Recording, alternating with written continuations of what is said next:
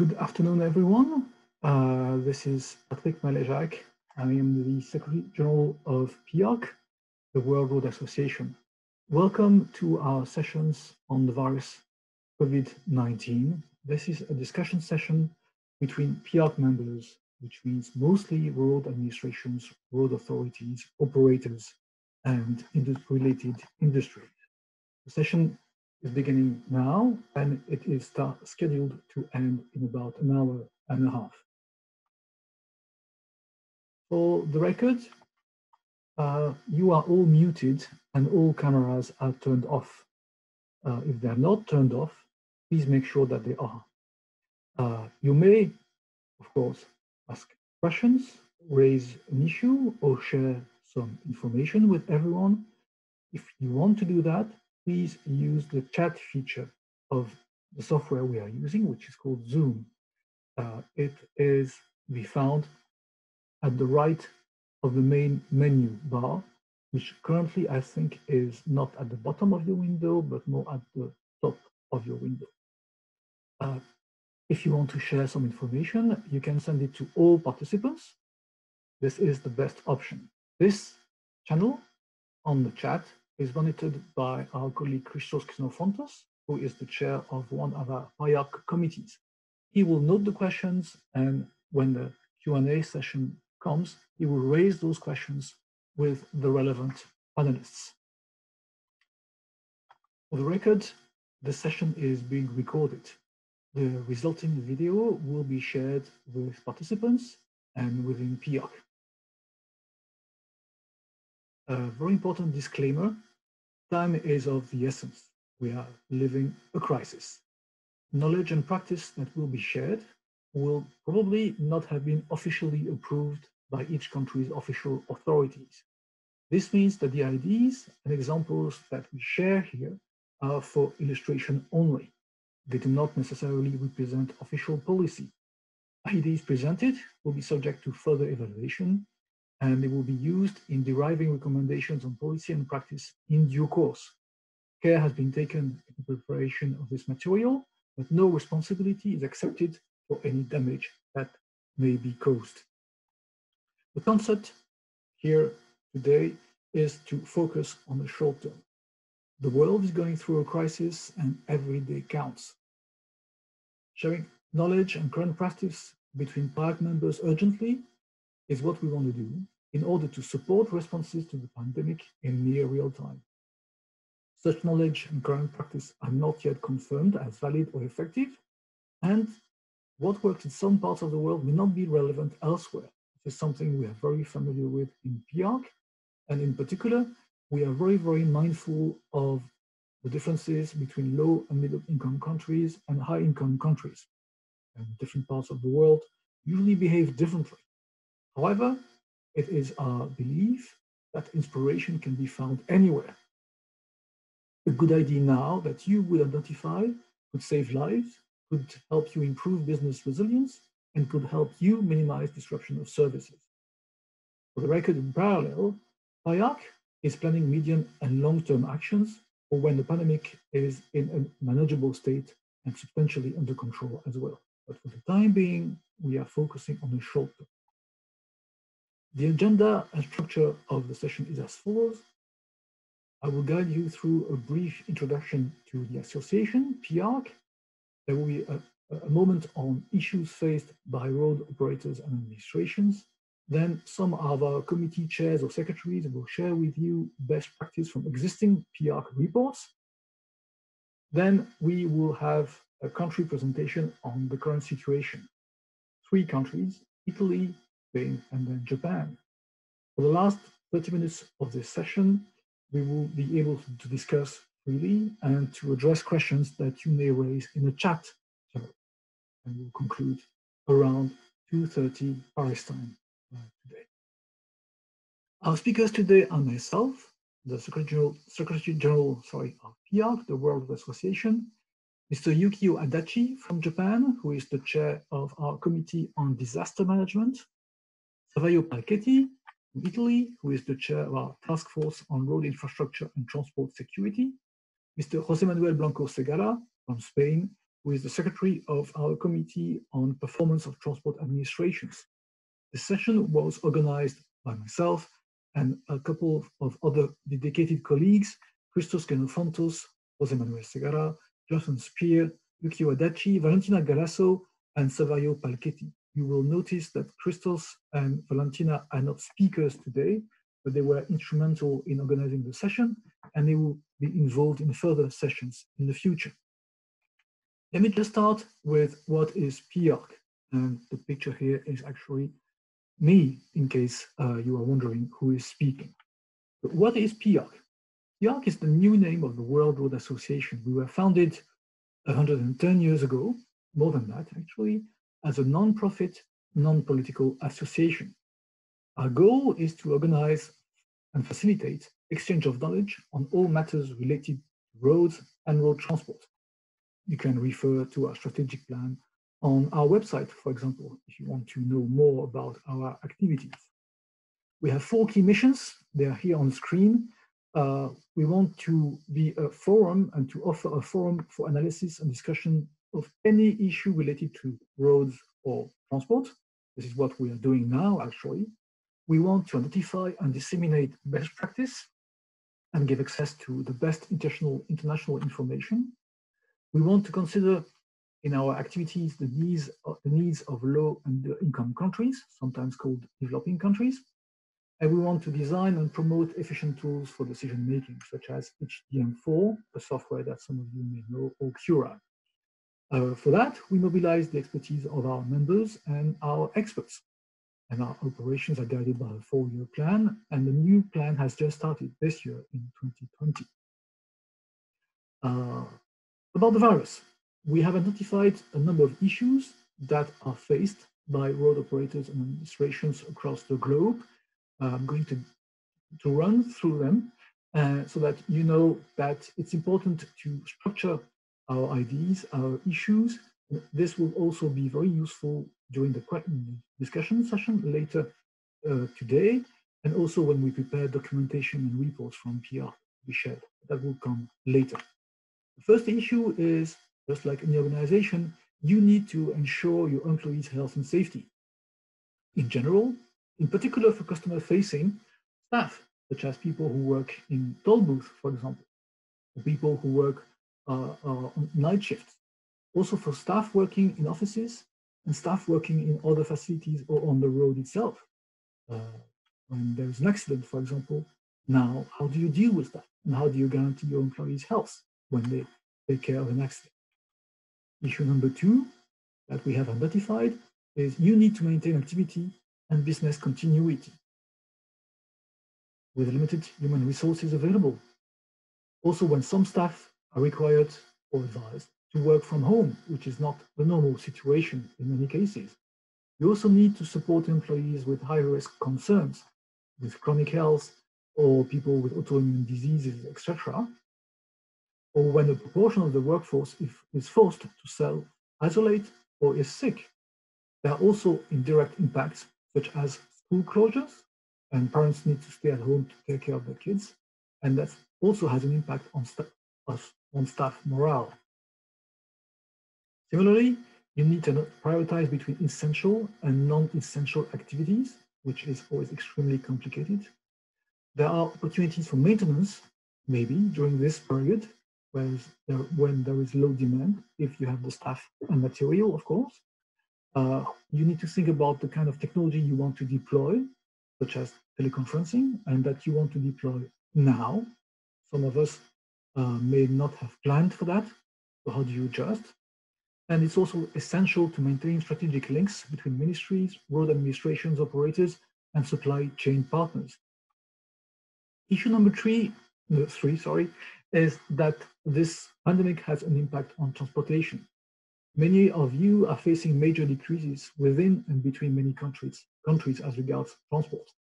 It's important, even essential, to maintain critical links and to ensure the essential flow of goods while regulating movement of people. There are cancellations or reductions in public transport at the same time. So how do you ensure the critical flow of goods? You can use verbal message systems to give advice against making non-essential journeys. There are also wider economic impacts, such as reduced greenhouse gas emissions, reduced pollutions, and also, less positively, reduced travel has also resulted in lower revenues from gasoline taxes and fares. This has an impact on your income.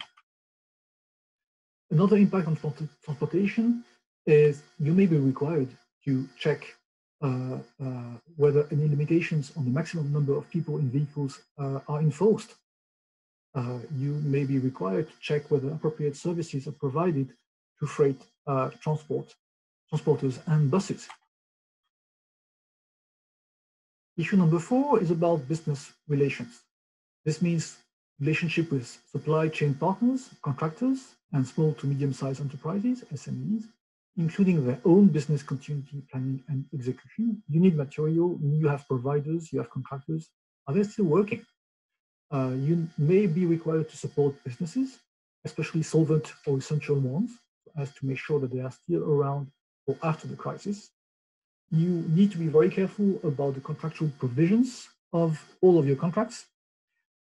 Concession contracts are a peculiar case. They are usually quite complex and they are still in full force. And you will be required to deal with added costs and delays. Issue number 5 is about customer and stakeholder relations and joint working. You need to provide timely and accurate information from a user perspective, from a road user perspective. You need to take coherent and effective actions across a collection of complex public agencies. You need to balance technical planning and delivery with directives from civil authorities who are mostly concerned about public health at the moment, which is normal, but it's a challenge for all of us. And you need to manage relations with the media, and you need to be able to communicate key messages properly. Issue number 5 is security. We have seen an increase in cyber attacks over the last couple of days and weeks in some countries. You also need to be able to deal with changes in roles of frontline operational staff. Are the new staff, if there are any new staff, properly trained? And you basically need to maintain security in the face of increased access to teleworking employees. Everyone is using new tools. Suddenly, is that secure? And of course, as usual, it's a crisis. Road agencies and road operators maintain relationships with emergency services, the army, the civil defense, etc. So these are the broad 6 categories of issues that we have identified at PIARC and that we wanted to share with you. Next moment of our session today is about sharing best practice from existing PIARC reports.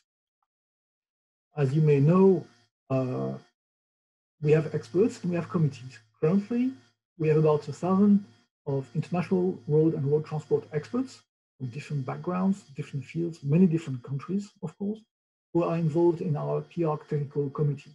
They share knowledge and eventually they prepare reports, outputs, seminars, webinars, and conference and sessions. All those reports are available as PDF files that you can download from our website.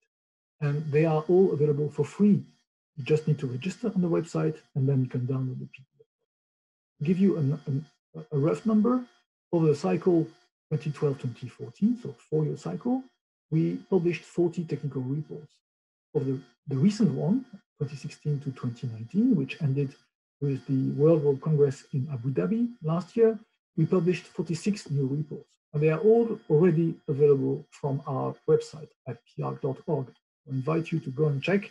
Some of those may be very relevant to you. Some of those are very relevant to the current situation.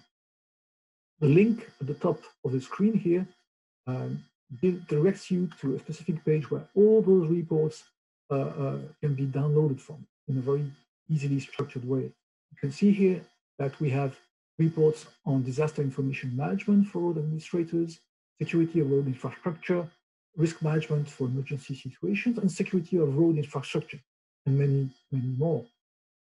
Now, I would like to invite our colleague Yukio Adachi from Japan to present this report. Yukio, are you in a position to turn your microphone on? Thank you, Patrick. My name is Yukio Adachi. I'm the chair of the Technical Committee 1.5 Disaster Management. I will explain our honorable the report named the Disaster Information Management for Road Administrators, published in last year. Currently, the coordination and the cooperation in the information management is the fundamental part of the emergency management.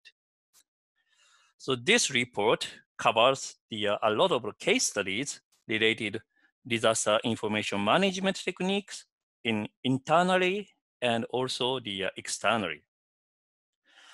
This report does not cover the information management in the pandemic situation, but I believe that this report will help you in your pandemic management. Next slide, please.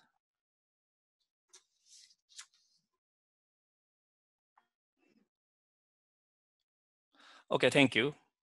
Next report is named the Risk Management for the Emergency Situations, published in the 2016.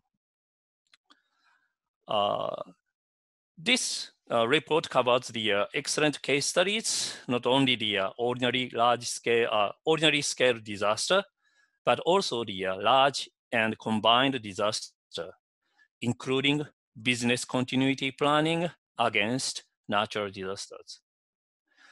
This report also does not cover the pandemic situation, but I think this report will help your business continuity planning in this kind of the pandemic situation. Okay, thank you very much. Thank you, Yukio. Now, yep. Yeah, Saverio, may I invite you to present this report on security of road infrastructure? Thank you. My name is Saverio Palchetti. I'm the chair of the task force on road infrastructure and transport security. This is the figure and the front page of the final report that was edited in 2019. As you can see, the content starts from general principles of a security-minded approach, and it concludes with the technical and operational recommendation to protect against a wide range of threats, physical, cyber, and cyber threats. Pandemic was considered as a threat, unintentional, non-directed, unpredicted, but reasonably foreseeable. And there are also some appendices where, for example, were considered the effects of the dirty bomb in a urban area, and which is similar to what happened with the creation of red zone and or the lockdown of transportation in an area. This report was based, next slides, there's 2 slides, please. Yes, was based on the previous report that was produced in 2015, which it was a report that make a wide range of information on the state of art in security, and provide also some information and good references to go through to the experiences that were made in the different countries. That's finished for the moment. Thank you, Saverio. Patrick here again. So this was a short presentation of some of our reports. Now we move to the main part, I would say, of our session today, which are 3 presentations about the current situation. Bear in mind, please, the disclaimer at the beginning of our presentation. This is what is happening in 3 countries. It may not work in your country, but we believe it can be good inspiration. Our first presenter is for this section is Saverio from Italy. Saverio, may I invite you to start your presentation? Thank you. I come back. The task force, the new task force, which is now working on road infrastructure and transport security, will be 2 years' work to be developed and finished in 2022. We have at the moment 13 members, 7 corresponding members, and overall 15 countries involved. Main goal of the activity of this task force is embedding security into other 15 infrastructure and transport related topics. That is, they are PIARC technical committees and task forces. As I previously mentioned, pandemic was considered as a threat. Now we will introduce the aspect of pandemic in this recommendation. Next slide, please. Yeah, a short overview of what is the situation in Italy. First of all, the coordination of the response to COVID-19 was given in Italy to the Civil Protection, Protezione Civile, that is a department under the Italian First Minister, competent on all general natural hazard and crisis and management in consultation with the Parliament. ANAS company, as a National Road Administration, and other private motorway companies, as in Italy we have private motorway companies, and also railway companies are consultant at the National Board for Crisis Management, and in order to be relation to all the level of administration, which is really essential in this moment. As you know, it's first of all, it's a sanitary emergency that is involve also strong consequences on roads and transport exercise. At the moment, mobility is allowed only for buying food, health and work, and to reach our own residence or home, or activities are not considered, which are not considered essential by the government, are locked down, and only production, transport, marketing, and delivery of medicine, health technology, and medical surgical devices, as well agriculture and food products are allowed. One main consequence is that the developing of the security department in the road administrations, they need to be created and or further strengthened to coordinate a response inside the organization. Some relevant consequences are the necessity to protect the operative personnel working on site, on the ground, on the road, and the new safety and the health equipment on board service vehicles. Next, please. Yes. Yeah. It's also, I want also to point out other relevant measures set up at the governmental level. Special funds and new procurement law are needing. They need to be implemented to ensure rapid and quickly supplies with the appointment of the health commissioners and at all the levels. We have commissioners at the regional and both national levels. It's the same situation as we had for earthquakes or big disaster. Smart working was activated extensively, and in particular for road administration.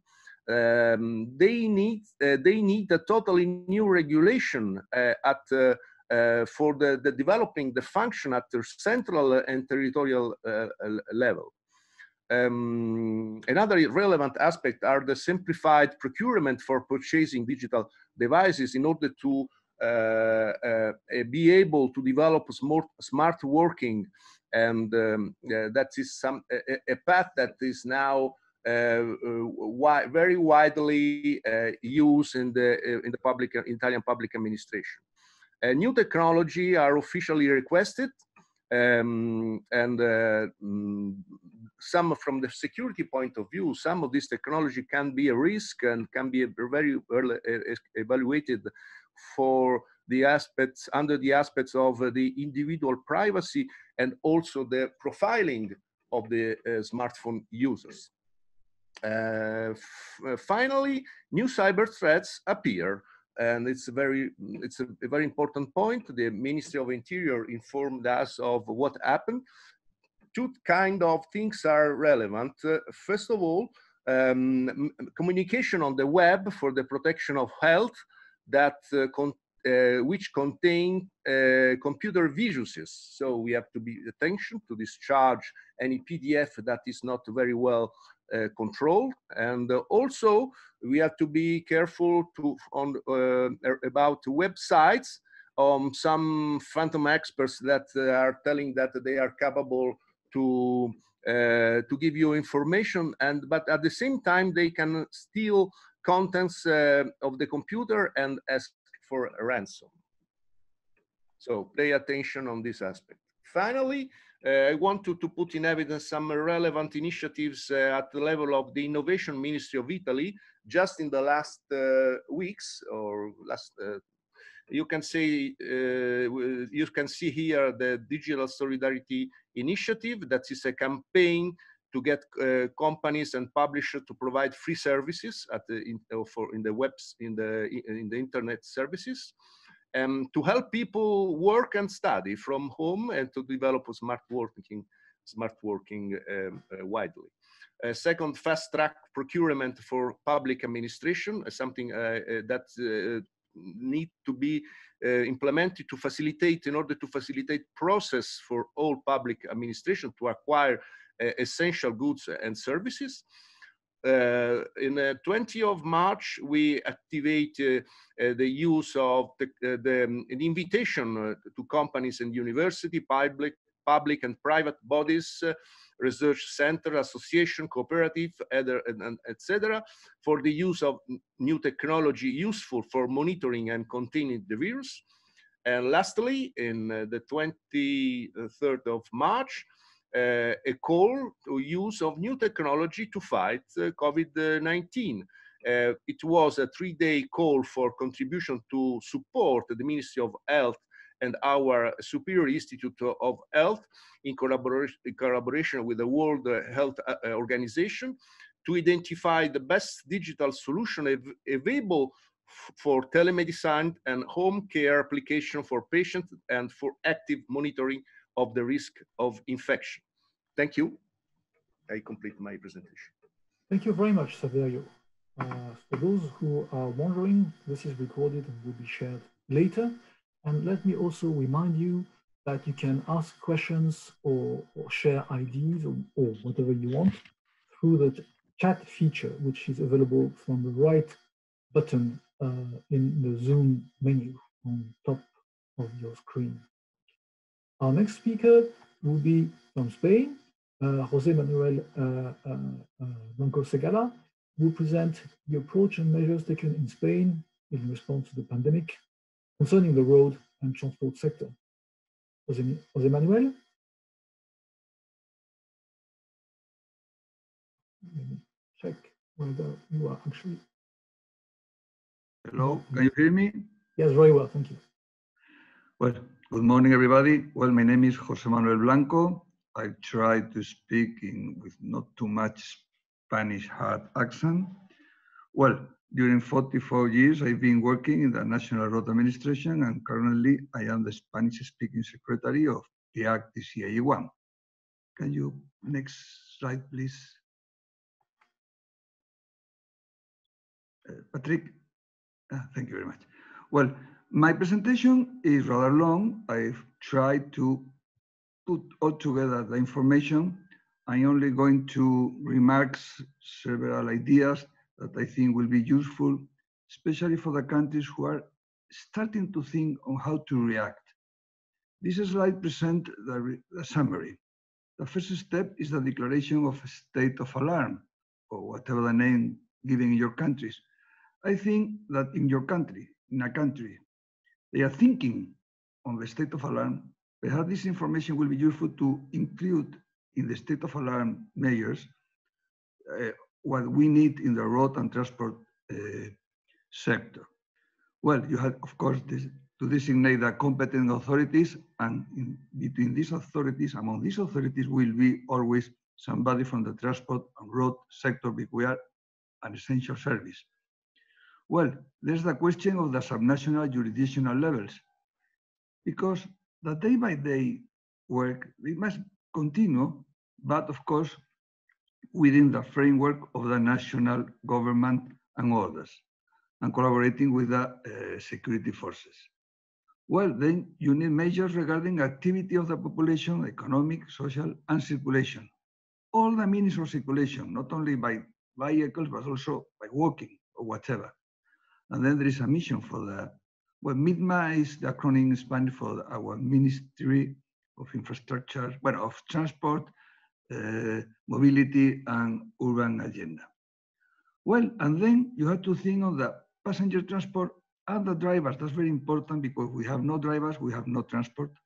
Goods transport and the drivers, movement of the people, the population, and the administrative activity. Many of our organizations have a lot of work due to the administrative, what we call papers, papeles in Spanish. So that's something we have to think about it, to stop them and be focused on what is important.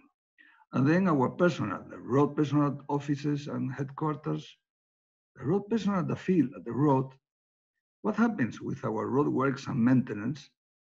And finally, the economic considerations regarding the contracts of road works, maintenance, concessions. What happens with it? Who is going to pay the bill? So this is a discussion we have now ongoing. So let's accompany me to this travel of ideas. Please, next slide. Thank you. Well, we have an overall joint mission, of course, but let me, to the bottom of the slide, measures being adopted are being published and broadcast as widely as possible through all channels, seeking its knowledge by all the public, promoting with transparency as much as possible the trust in such distressing hours. People is very confused sometimes. We need to give all the information with a lot of transparency. Next, please. Well, we had declared on the 14th of March, we declared a state of alarm. Affects all individuals in the nation, all roads, all means of transport. And we have declared under the direction of our president, 4 ministers as main authorities: Defense, Interior, our ministry, Transport, Mobility, and Urban Agenda. And there is a 4th one, Health, because on health, the first one have their own competence and they work on them. And Health is working on health, and all the rest of ministry, whatever decision they must have related to the pandemic, talk with the health, and if it is approved, then it's published. Next, please. Well, we are a Mediterranean country, so very accustomed to bureaucracy. Well, of course, we have decided that the ministers are empowered without the need for administrative procedures. We cannot waste time in administrative papers, so we try to move as quickly as possible. And the agents of security forces and corps, including the army, can check all persons, goods, vehicles, etc. And it's the duty of the citizens to collaborate. Most of the population is collaborating quite well, only some points and small problems that are very well known. And here the social media is a very useful tool, because the first day some people do not believe in these measures, but the social media, the Twitter or whatever, Facebook, has published these silly people who do not obey, and now the population is looking at it like as something that we must obey.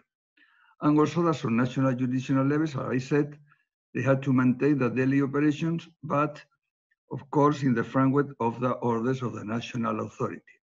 Next, please. Well, regarding activity and mission, as the saying in Italy, Patrick Malejac and Saverio have explained very well the main issues and what are the main points. I'm not going to insist on this, but of course in my country, all kind of educational, commercial, hotels, everything is closed. and is forbidden to circulate, but individually, only if you are accompanying elderly, children, dependents. So the question of our ministry is to ensure the mobility when it's not forbidden for people, transport, and also for goods. Next, please. Well, what happens with the private or public mass passenger transport? Well, medium and long distance, we are reducing the offer very quickly. Not only the frequency of the traveling, but also how many people can be in every vehicle. Nowadays is around 1/3 maximum. Ini ambilin earphone, nak. Excuse me? Atau yang dibuat di kepala, nak. Ini ternyata rusak ininya kita, earphone-nya kita. Please, everyone, mute your microphone. We're not going to answer any question now. Thank you. Well, for short distance, well, of course, there is every city, every main city has its local reality. We have to have a special attention to peaks and valley hours. But the idea is try to discourage unnecessary travels, try to keep people separated among them. It's rather difficult. You need to study day by day, but we are getting it after the first days of some confusion. So now things are going quite well. And what happened with passenger transport vehicles, as I said, is reduced to 1/3, and we have to protect the bus driver. If they are not protected by a bulkhead, then passenger will not use the front door, but the back one. The problem is when some buses, people must to pay directly to the driver. So that's why we are trying to discourage using physical money. And regarding taxis, only one passenger maximum, but exceptions. Next, please. Well, regarding good transport, the main problem in Spain these last days has been the drivers. This morning, it's not included in the presentation, there is a new standard, a new regulation, deciding that in every province, we have now several hotels are considered essential service, and they are converting some kind of service area. They have to attend the drivers and also the workers, because another problem that afterwards we insist in it is what happens with the workers of railways, roads, sanitary. So many workers are moving in the country trying to keep the economic moving on, and there are no hotels if they are closed. So in every province, several hotels are now open just for them, not for the general population. Well, that's we said we need some, we have provided several measures thinking on the truck drivers. For example, service areas, fuel station, logistics center must facilitate then the toilet facilities, the catering. The toll roads must keep open their service areas, and all the publicly owned service areas in toll roads or in not toll roads, whatever. What happens with the driver qualification cards? Well, that they are expiring. Well, they are extended. And what happened with the vehicle leasing establishment? Well, now they are allowed to remain open for professional freight transporters. Now it's considering to extending. Please, next.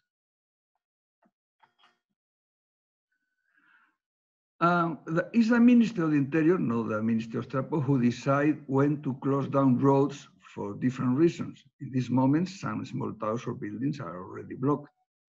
Now we have to collaborate with them in case. What happens with the administrative activity? We have a lot of it. Well, it's suspended, most of the procedures, and we are trying to avoid use and sending of paper documents. But of course, we have to continue moving the documentation regarding payment of employees and of companies. Next, please. And regarding our own personnel, well, we think in personnel in offices and headquarters, and afterwards personnel at the field, at the road. Well, the critical or priority positions and functions must be always connected. And in addition to the high-level management, of course, the supporting units, think on the security, information technology, communications, and building maintenance. They are also critical. We need them. But most of the employees in the headquarters and office can do their work and non-essential work from their homes if we are prepared for it.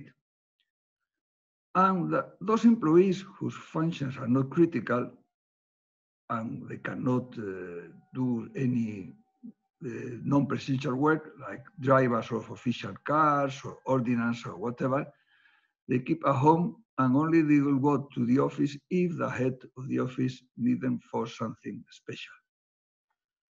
So now we have closed the public service, and regarding the registration, the official registration, we're trying to close most of them unless or only open several hours through coordination with the registration office in the government delegation that we have in every capital of the province of our nation. Please, next. Well, regarding roadworks and maintenance, well, this is the question now because many association companies, association, professional associations are asking the government to the suspension of all kinds of works. That's something that is now under discussion. The key concept in this moment is that the pandemic is a public health problem. It's not specifically one in the workplace. The same rationale for suspending works could be used for suspending, for example, a supermarket that is giving food to the population. So companies in this moment do not have to modify their health and safety plans, but just incorporate in their protocols the instructions and criteria coming from the National Health Authority. And well, of course, they have to discuss then the protocols with the subcontractors and autonomous personnel, especially if they are sharing facilities. In this moment, roads and railways construction works are continuing in Spain, of course, with reinforcement of preventive precautions.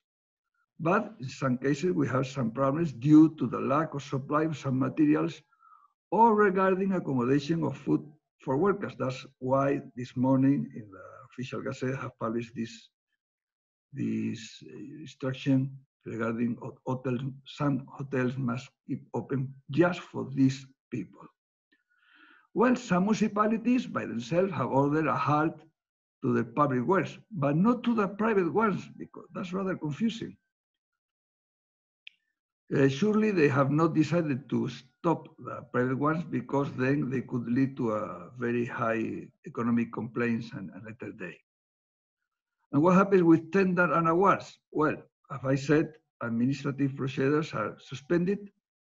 So it would be logical that the public procurement platform should not publish suspension of each one of them because it could block it, just only which ones continue for certain reasons, because some awards are continuing for national reasons. Next, please.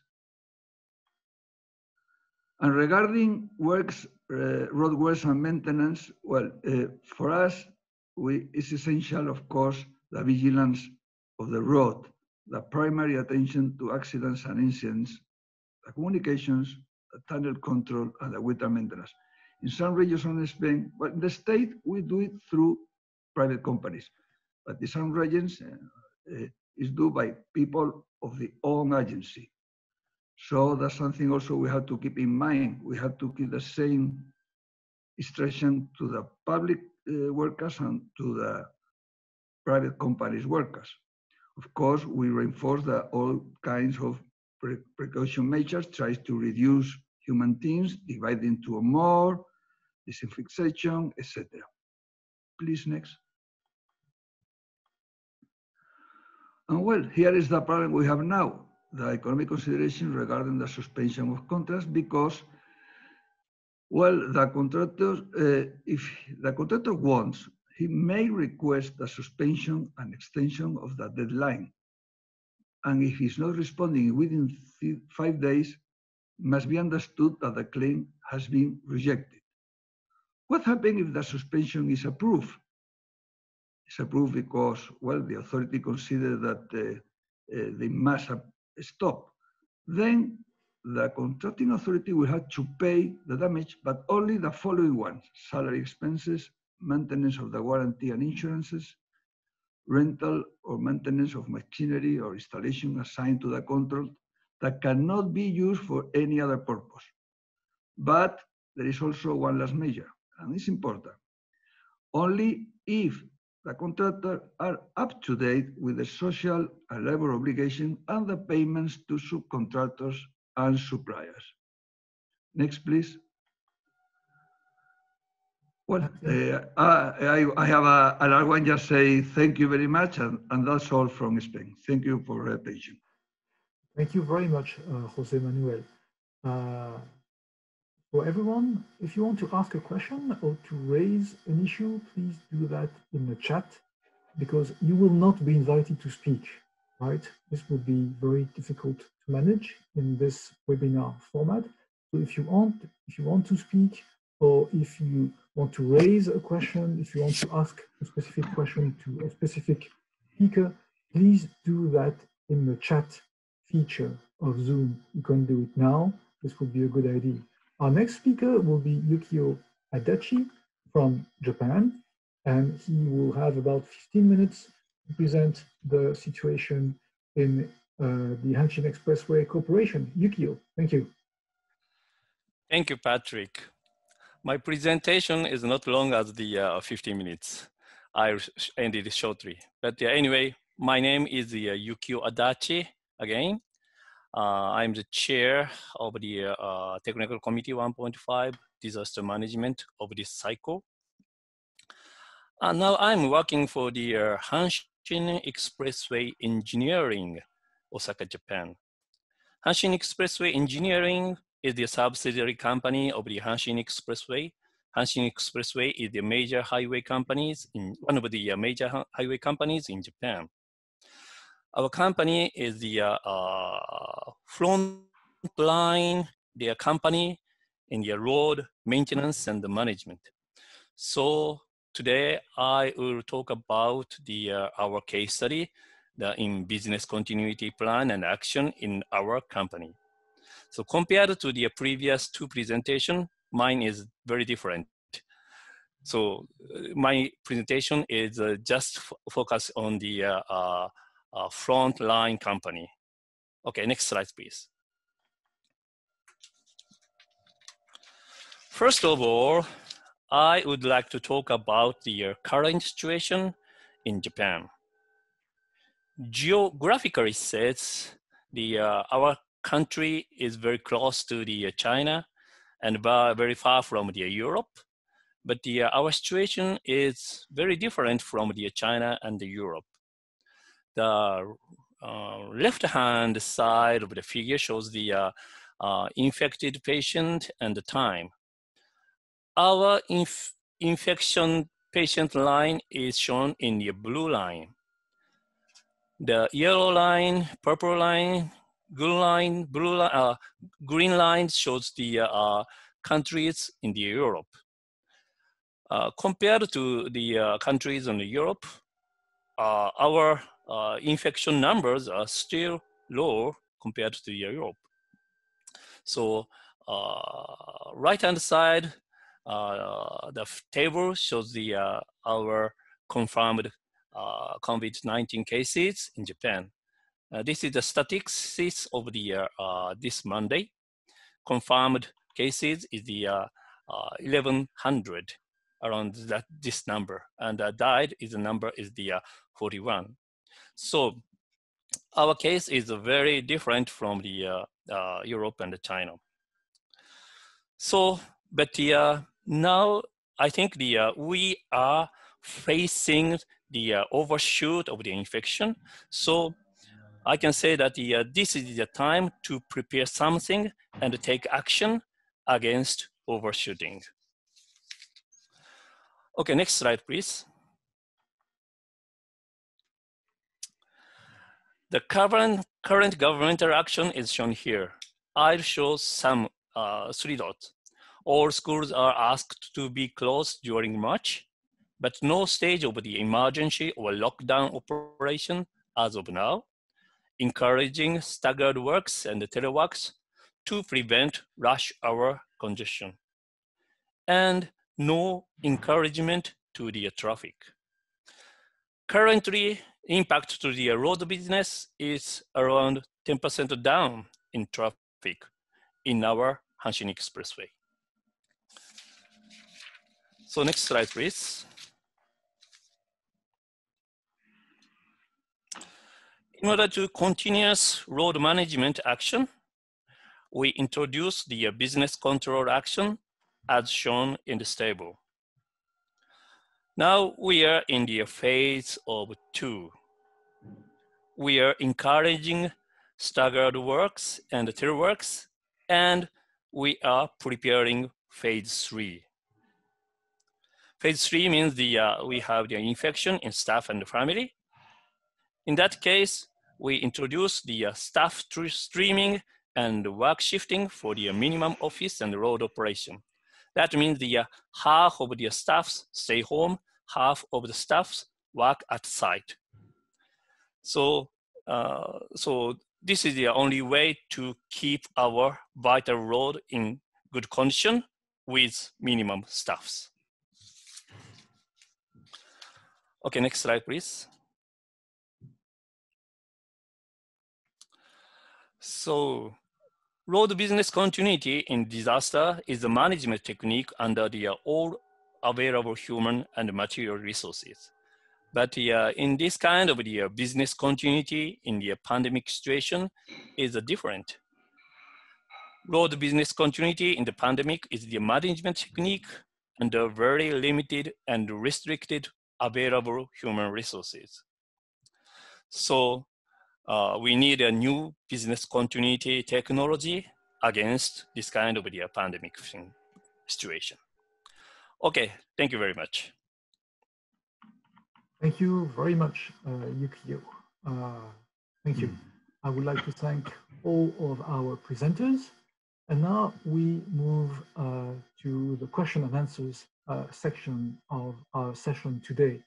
It is going to be moderated by Christos Xenofontos. He will introduce himself later, actually. And Christos will pick questions from the chat and will direct them to some of the speakers. Christos.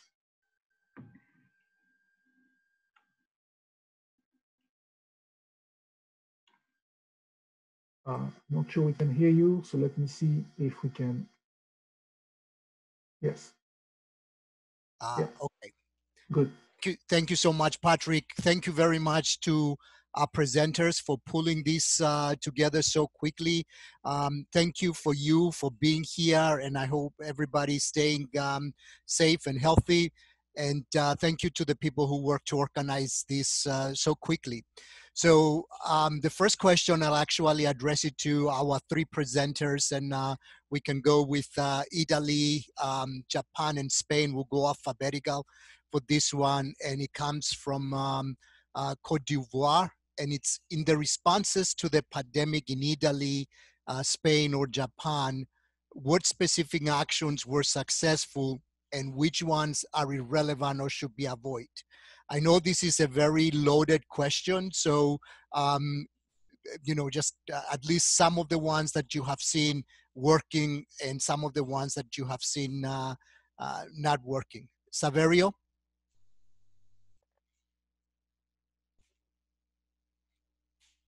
Yes, I'm here. Okay, so this first question was to the 3 presenters. So we'll start with what specific actions were successful and which ones are irrelevant and should be avoided that you have seen in Italy. And when we say actions, these are really actions taken by road authority, not necessarily by government in general. I can say you that we are now monitoring that the trend of infection can be stopped, but we can say that the trend seems to be stable now since the measures were implemented 10 days, 15 days ago. But we are still waiting, and we are very, very careful to say that the situation is going better. But we are optimists, but we are very careful. Thank you, Saverio. Yukio, from Japan, what specific actions were successful and which ones are irrelevant or should be avoided? Now we introduce the staggered work system, and this system works very well now. But at the beginning of the infection, our brother company, how can I say brother company or brother corporation, Nagoya Expressway, had the experience of the shutdown of the toll gate because of the toll collectors have infected. So this may cause of the shortage of the toll collectors. So they close their toll gates for 2 weeks. But fortunately, we have no infection right now. So our business is going well now. Okay, is that Thank you, works well? Yeah, thank you, Yukio. And Jose Manuel, for Spain. Well, in Spain, thinking on the road and transport sector, I think the best measure taking is thinking in mass transport of people, of individuals, is try to keep people separated in the metros, in the buses, in the trains, whatever, reducing, not reducing the number of vehicles and the frequency in the rush hours, and promoting, of course, that teleworking. Now, most of the people in the national administration, road administrations, and whatever is trying to work at their homes. That's the best. And to keep in mind the problems of the drivers of trucks, and the drivers of buses, the drivers, and how to can move workers from their cities to the countryside for working, and they need to eat, and they need to a hotel, some place to sleep. That's the point that you have always keep in mind.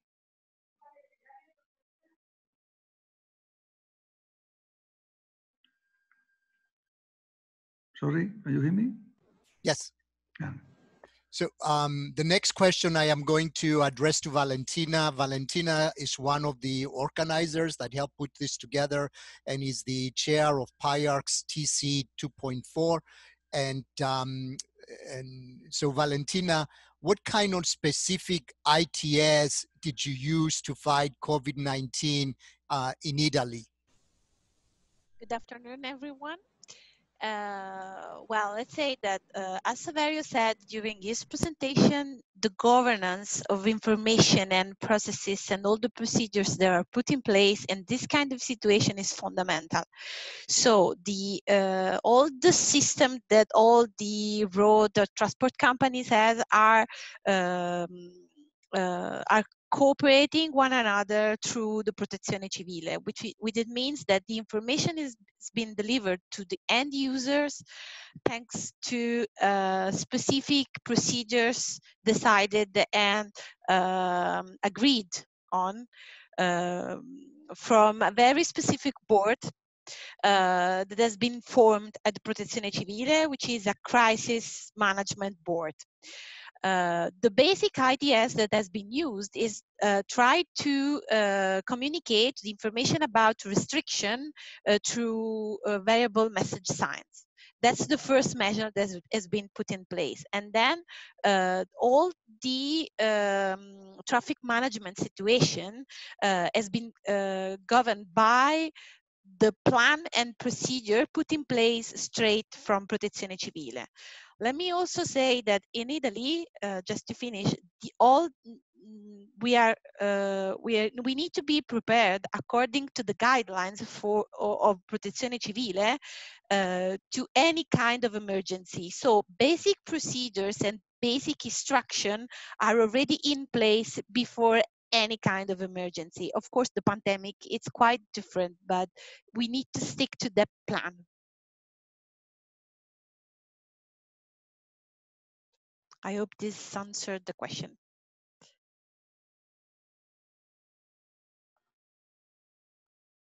Christoph, are you with us still? I lost you for a moment. Did you hear me through the whole answer? Yeah, Valentina, I think, Patrick here, I think I did. So while Christos is connecting back, it seems, we have a question for our colleague from Spain. Can I add a word, a sentence, Saverio? Yes, please do. And then we'll move on. I would like only to tell that the traffic on the motorways at the moment is reduced by 50%, and the traffic on the national roads in Italy are reduced in some parts also at the 70%.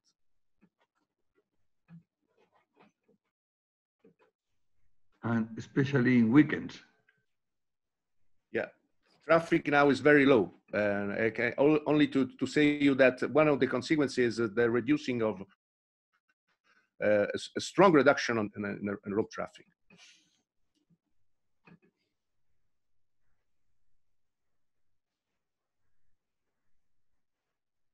Christos, I'm not sure we can hear you. Can you hear me now? Yes. Oh, okay. I'm sorry. So what I am going to do, there is a number of questions relevant to the continuous of infrastructure work during this time. So I will try and bring them all together rather than ask a similarly phrased question 3 different ways. So with less traffic now on the roads, do you consider to continue renovation works as per plan? And you know, and do you have, what problems have you faced if you are continuing? Do you have problem with contractors, workers, and a shortage of workers? If you have agreed on suspension of works or an extension of time, how did you go about it? So I know these are very long questions, so I'll ask our panelists, starting with Saverio, and telling us specific to infrastructure works, how are you addressing them during this period, Saverio?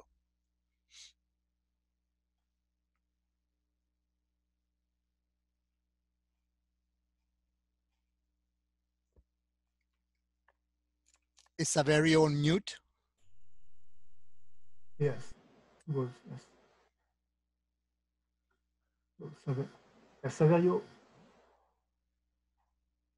Saverio, you seem to be on mute. If you could unmute your phone. Maybe start with another person. Okay, so I will ask the same question from Yukio then.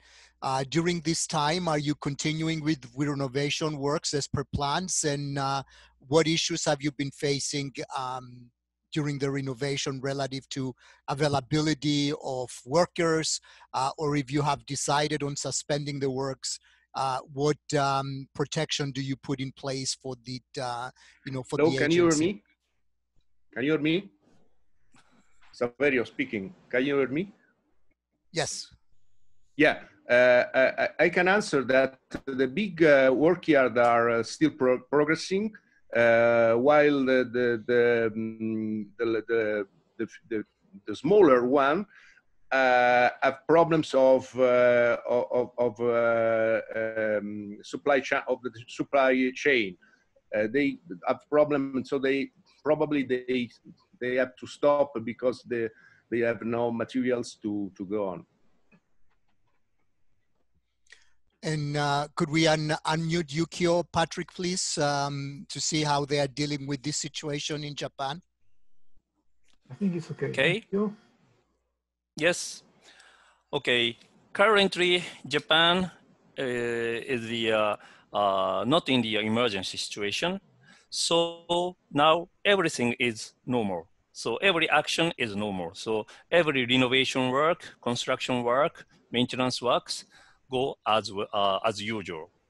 But once we are in the emergency situation, declare the emergency, we are going to minimize our maintenance work with the minimum staffs. So now we are prioritize every maintenance work what is the essential work and what is the not so essential work. And we are now planning about what is our minimum but essential work. Okay. Thank you, Yukio. And Jose Manuel? Can you hear me? Yes. Well, in Spain, in this moment, as I said before, in the state, all our railway works and road construction works are going on. In some cases, there are some problems of materials or as I said, problems of hotel, resting or food for workers in the countryside that now are going to be resolved. But there is a social problem. That's something that perhaps we have not talking already. This session is the social media, the telling the story. In the population is looking in the TV, in the radio, and in the internet. So many sad stories, so many bad situations that many people have so big afraid that honestly many people think that we must stop all kind of works.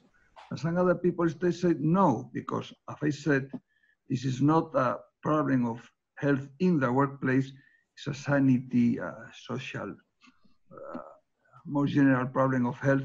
And many people think that if you have in the work enough preventive measures, usually you don't have problems. But anyway, it's a problem we have now.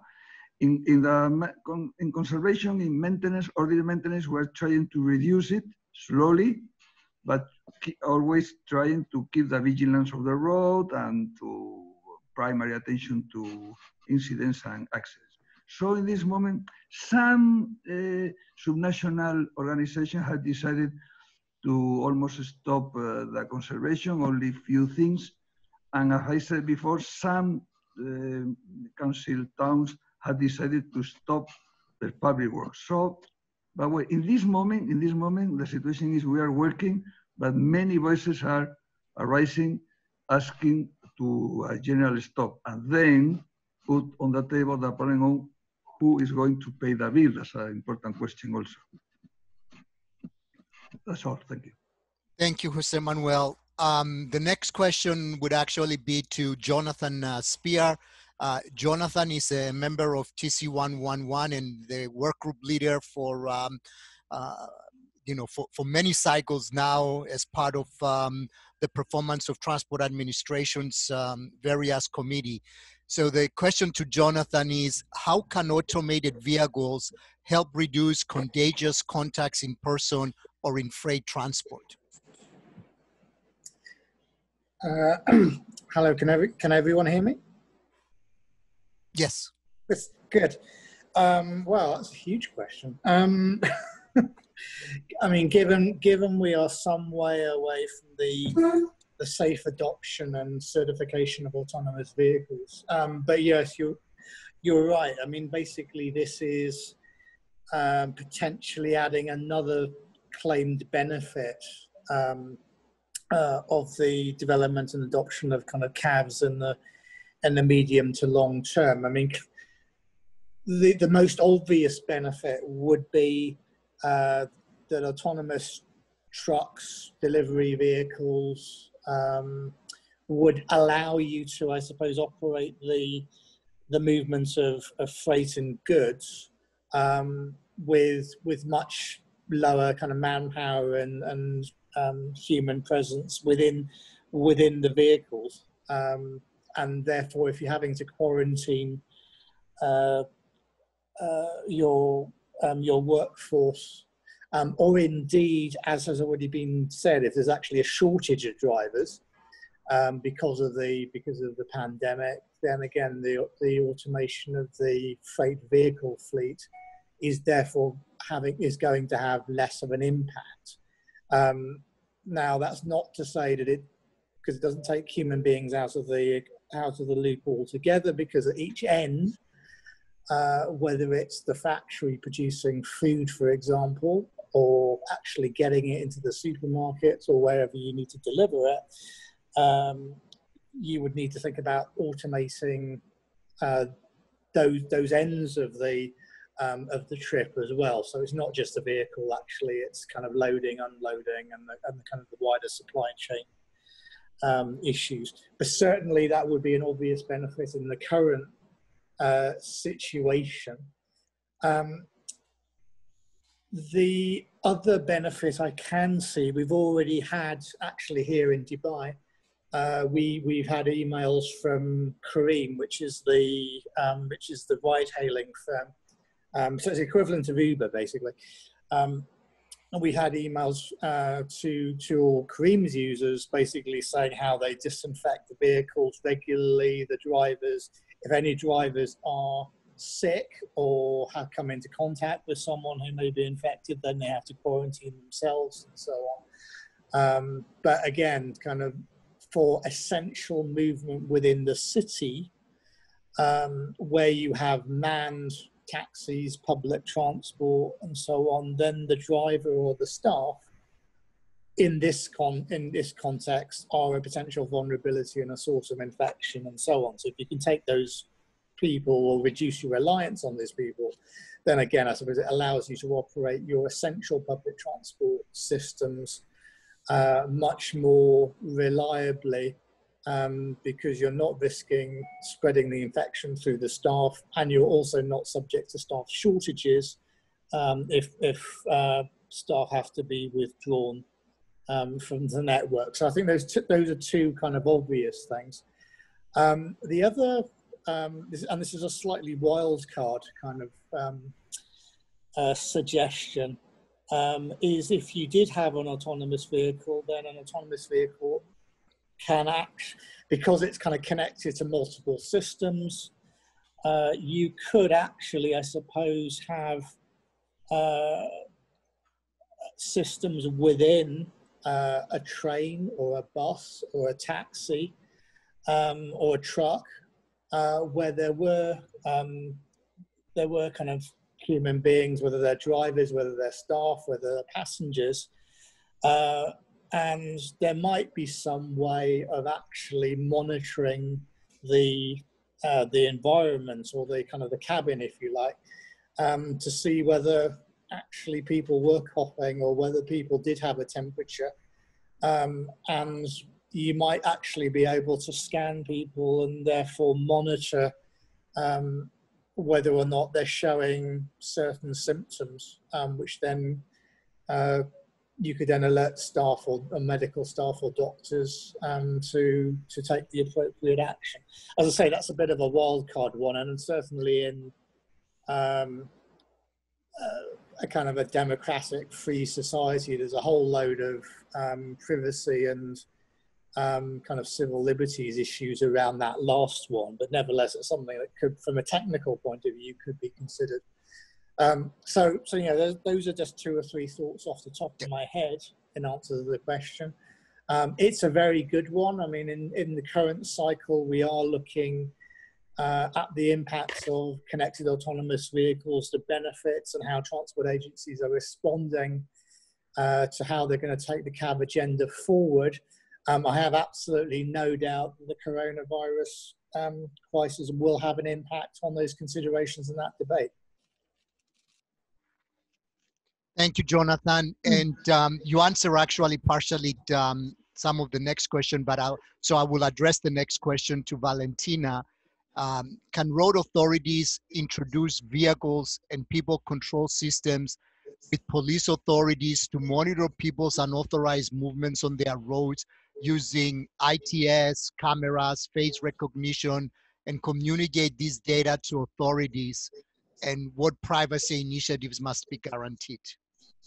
Well, it's a very, very good question, actually, because up to now, there is no clear initiative on straight information given to this kind of procedure. But what I can say that, of course, through ITS system, road operators and transport operators can help the government in order to plan and support the decision-making process. There is a lot of privacy issues, and there are a lot of people now in the sector talking about this. But according also with the recent regulation, it is not possible. There is now a big discussion in Italy about the fact of trying to use data from cell phones, for example, GPS coordinates, to track people when they're going outside of their home and they are not supposed to.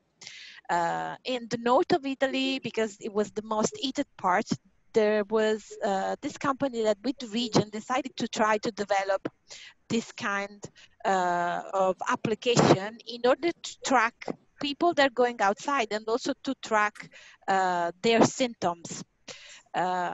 But this is not an official one because the government did not officially authorize it. Thank you, Valentina. The next question would be to Yukio, and it's relative to the circulation through toll stations.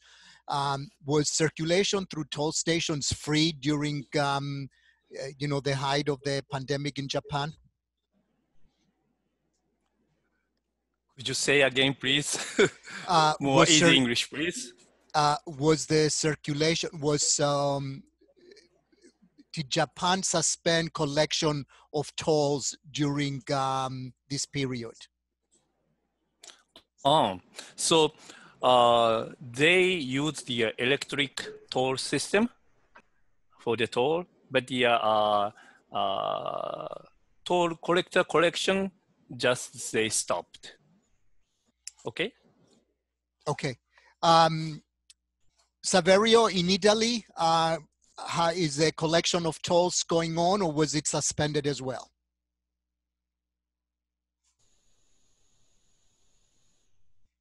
No, it is not suspended in the private motorways networks, as not toll. So it's not suspended. And José Manuel, in Spain? In Spain, it's the same situation as in Italy, and as I said before, we are encouraging people to pay not with physical money, but through the other lanes for other ways of paying, credit card or technological systems. Okay. And the next question is also for you, José Manuel. Could you please elaborate on measures for companies that have been granted suspension for construction work? Well, accompanying the decree of state of alarm, there is a lot of economic measures thinking on the companies who must stop their activity in many sectors. Regarding the construction sector, the idea is if you must stop, I'm going to pay you several concept salaries or the manager, how much is costing you to maintain the guarantees or the insurance. And also if you have some facility that you have to pay a rental for them, that's what I'm going to pay you, me the state. And if you need more time for finishing the work, I'm going to give you without any kind of penalty. That is more or less in this moment, the idea. But if you, contractor, do you want to stop by yourself? That's your question. You want to stop? Okay. I give you the permission to stop if it's necessary, but I'm not going to pay you anything. That's why surely many people is asking now, please government, tell me to stop. And that's the question in this moment. Thank you, José Manuel. And the next one would be for Saverio. How does the police on roads and highways monitor and enforce the quarantine procedures? And are they successful in their endeavors?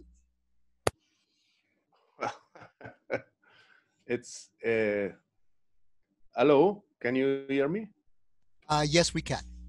Okay. I can see you that now recently, it was 2 days ago, the government started to have more heavy rules to control movement. As you know very well, one fundamental measure is stay at home. So there were very heavy measures for who is going who's moving without a reasonable or essential an essential reason, and you can be arrested if you are in quarantine and you are moving from your home.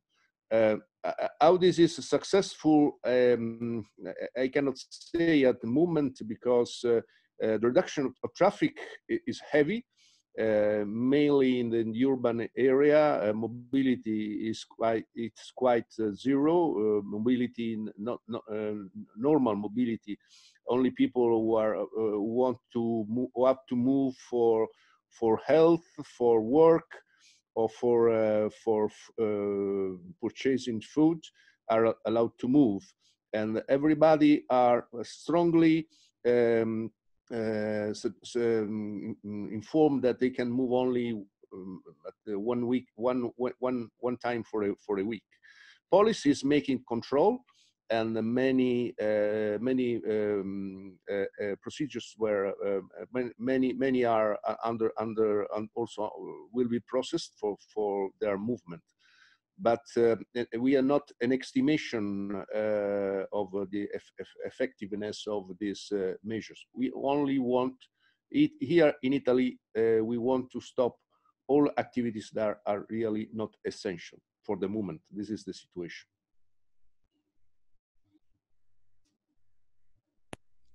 And I did mute myself, so I'm sorry. So thank you, Saverio. And I have a general question that seems to be, this is really general and it needs a global response. And I hope that, people are encouraged, through the participation of this. And the question that we have, Patrick, is relative to national plans versus regional plans. And I will ask this to our three panelists, Jose, Manuel, Yukio, and Saverio, whether they had to deal, with both national and regional plans. So, Jose Manuel? Well, as I said before, in Spain we had declared the alarm alert is one of the three levels we have in our national constitution, and all the power are in the national government. So the president of the government and the four ministers are the main authorities, and all the regional plans, whatever is under the orders of them. Of course, I'm sure that after this pandemic will finish, we'll think on what has happened and we'll get the best lesson and organize better for surely. Who knows when a new pandemic will come? But in this moment, excuse me? Mi sta chiedendo adesso sul piani, senti? Sorry. And I was telling now we're trying to keep as calm as possible, and not, because it can create sometimes political disagreements that is not the moment to talk about. And Yukio? Cristo, could you say it again, please? Did you have to deal relative to national plans versus the regional plans in Japan, and what are the what differences have you seen from the national perspective and regional perspective when it comes to road administrations? All the direction come from the national government, and local government follows the national government, and also the our highway administrator follows the national that direction.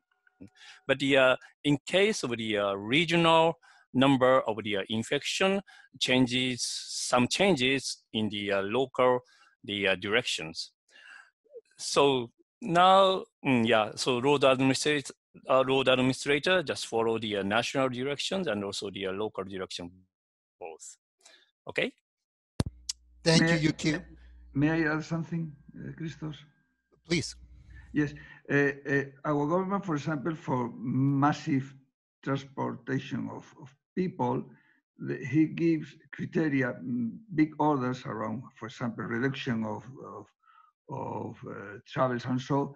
But in the cities, in the main cities, they have to study the daily ongoing, of course, because they are in place.